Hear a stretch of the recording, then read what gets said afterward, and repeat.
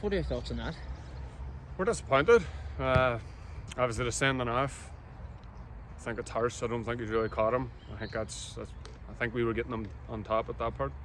It's definitely been a game changer, and the winner, Ben's caught it unbelievable, like, so we're still disappointed, like, not to come away with something. Got your first goal for the club. Obviously you're looking to push on from that. Good cross in from Oisín as well. Great ball in now. Basically put it on a plate for me, and delighted obviously to get a goal, but essentially it's trying to get off the bottom of the table and disappointed about it. The penalty, looking back at it, it wasn't a penalty, but these things happen in football, you just get on with it. The thing is,